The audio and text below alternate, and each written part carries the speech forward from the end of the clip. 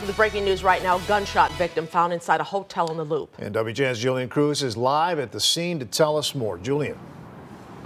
Well, Ray and Micah, the latest information we have is that that male gunshot victim is reported in critical condition. We saw his ambulance escorted by other vehicles leaving the area just about 15 minutes ago. Right now, forensic units are here at the Marriott Michigan Avenue.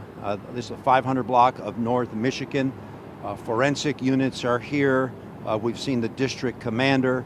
The area that's cordoned off is at Rush and Ohio, an extremely busy area of the Magnificent Mile. Of course, today with this warm weather, a lot of people here on the sidewalk. It is rush hour, but with this nice weather bringing more people here.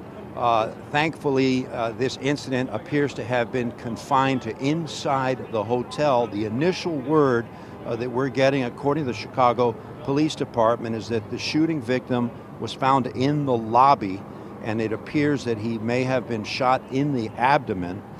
Now, we're in the very early stages of this investigation, but right now, as far as we're able to tell, the police have focused on the lobby area of the hotel. We don't know more details than that. If the attack took place there, somebody walked up to him and shot him. We are working to get more information, but for right now, the Marriott Hotel here on the 500 block of North Michigan Avenue, a heavy police presence. Forensic specialists are here as well, trying to understand what happened. But Ray and Micah, the individual, a male shot in the abdomen, at last report in critical condition. Of course, we'll bring you the latest information as soon as it becomes available. Back to you guys. All right, Julian, thank you.